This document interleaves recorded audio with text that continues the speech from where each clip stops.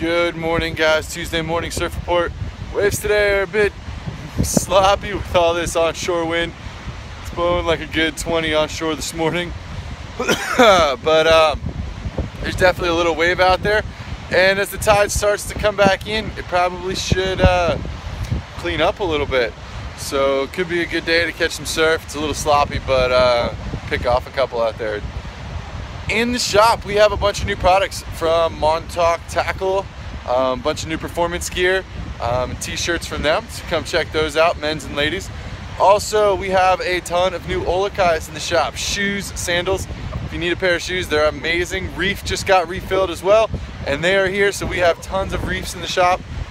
And then women's swimwear is all brand new, so come in and check that out. We hope to see you guys soon. Have a great day. Get out to the beach. It's a little windy, but it's going to be a beautiful day. Have a great day.